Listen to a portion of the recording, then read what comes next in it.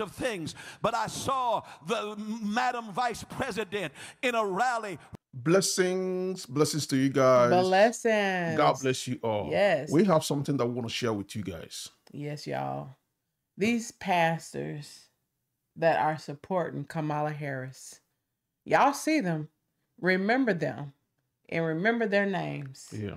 You remember the Lord showed me in the dream that any pastor that is supporting Kamala Harris, and the Lord showed me that she will be in the black churches. Yeah. And she already doing it. Yeah.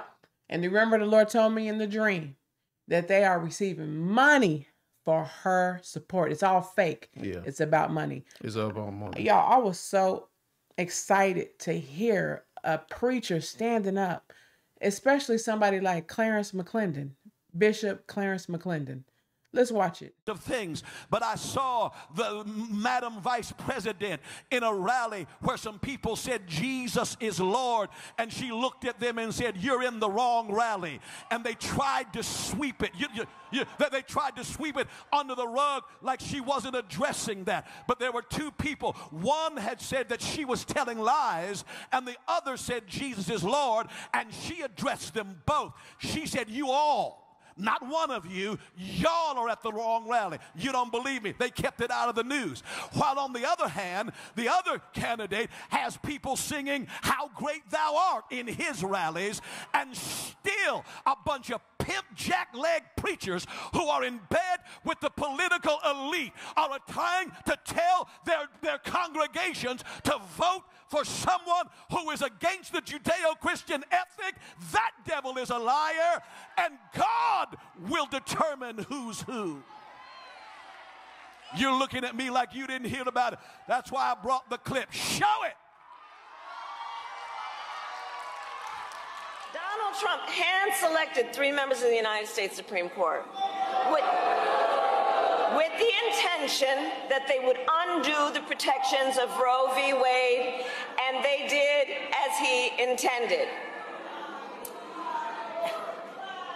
Oh, you guys are at the wrong rally.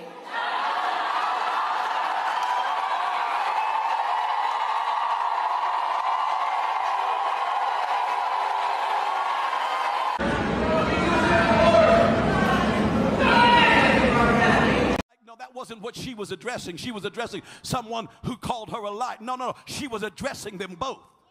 She heard someone call her a liar. She heard someone say Jesus is Lord. And she says, "You all are at the wrong rally." And then she says, "You need to go to the smaller one down the street." Well, let me tell you something, my sister. You need to watch how you deal with God's people in this hour. Because just because you get elected, if you do, doesn't mean you'll last.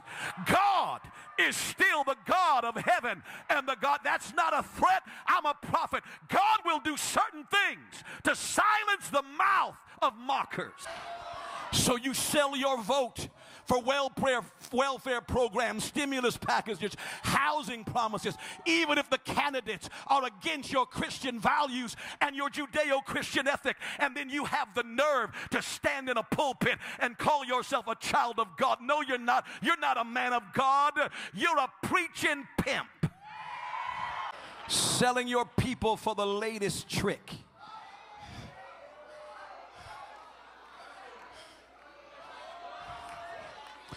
Don't worry, I don't want to come to your conference. I've already been. God wasn't there. I ain't coming again. I love to hear stuff like this. Somebody who is ready to call the devil by their names. Jesus looked at their face and called them vipers. He saw who they are. When you see some people as they are, why are you trying to babysit that or make it sound like you are not judging or you are not a religious person? Call me a religious man while I'm rebuking sin. Right. Call me any names that you can call me. He's not going to hurt me. He's not going to take anything away from me. It will just show the world that I'm standing for the truth. For the truth. For Jesus Christ who died on the cross. Because that's all that matters. That's all that matters. Especially when you're a Christian. I don't understand it how you can say you're a believer of Christ Jesus and you are voting that way. I don't get it. It don't make sense. That means you need to repent. That's what you need to do, because the enemy have tricked you. The enemy have tricked you. I'm so glad. You know, I don't know when the last time I heard anything about Clarence Mcclendon.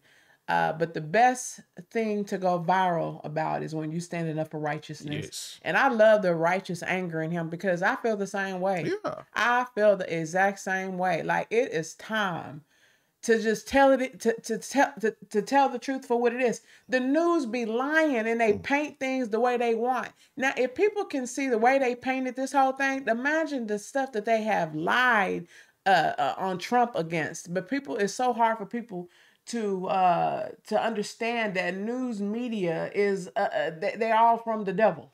Most of them are from the devil, and they're going to do the way of Satan, because Satan has an agenda, and they all have an agenda. They all have an agenda, and it's evil. It's an evil agenda. You know, the Lord already told me how evil Kamala Harris is. I'm not ready to see it. I need people to get on their P's and Q's and know and have discernment on who they need to vote for. And it's so crazy. Even if you don't have discernment, the policies that she's okay with you should feel something in your spirit and say, this woman is not of God. It's crazy. Like, I don't even know how else a lot of people really want God to reveal who is who in this time. Yeah. Like, to me, any pastor that is really standing for this woman, that they all are ready for women to snatch up what is in their belly and just to sacrifice that as a ritual, because people don't even know all this is all ritual. Yeah. You know, and she's out there boasting about it. There's a lot of pastors that claims that they hate homosexualities, right? They claim that they're upset with some people, but this woman supports every one of all this. But you still angry at Trump, but you are siding and standing for this woman. A lot of times I ask myself, what is really going on? Then I have to make up my mind like this. Like, I don't even need to ask questions like this, because by their fruits we shall know them. Yes, sometimes we don't see the fruit, but God is really showing who is who at this time. Who he is. And I you know, like, for him to say it's all about the checks, you know, the package, all this, that they will benefit from this woman. Isn't it so crazy? You know, I heard when he said that, and I was even saying that it could be that, yes. But by the way of the dream the Lord showed me, is if she's giving them money, these pastors ain't worried about no community. It ain't no package. No, it ain't no package. What Bishop Clarence Mcclendon is saying is true. What I know, he's telling the truth. She probably done made promises to the Black community that you're gonna have this and you're gonna have that. I'm gonna take care of the Black community. I understand that, because I bet that's what she's doing. What I'm saying is personal gain, not even about community. Oh, I see what you're saying. Yeah, it's all about these pastors don't care about their community. If they care about their community, that means Christ is in them. Give me some of that. That's the thing. Yes. If these pastors care about communities, Christ is in them. Christ will be in them. It's all about what they are going to gain. It's that's selfish, stupid gain. Yeah. And that's why you see a lot of them, that they are ready to stand there or sit there and see children get murdered. Yeah. See children like get raped. Yeah. And they sit there and take it in, because it's not their children, it's not their family member. Even if it's their family member, all that matters is what you are going to give them in their bank account. If T.D. Jakes will fall under anointing because of 1 million. Ooh, Tyler Perry. Come on. Tyler Perry not going to live that one down ever. Tyler Perry and T.D. Jakes will never live that one down. Make that make sense. For like, 1 million. He was like. For 1 million, he fell under anointing. Oh, so bad. And you telling me, like, even if it's 200,000, this prophet and so-called prophet and bishop will sell their wife just for 200,000. Oh, yeah. Oh, yes. It angers me when I see some things going on in these churches. I'm telling you, this Jamal Bryant just that man there, he's gone. He gone. He care about women so bad. He got two daughters. But did all this to his wife, ex-wife, and all that. Yeah. And that, man. Boy, bye. Boy, bye. Just a mess. That whole thing a mess. Anything, the man, all he do is talk about his sorority, and he wear those clothes too. Those clothes, all of that. Like he's representing something else.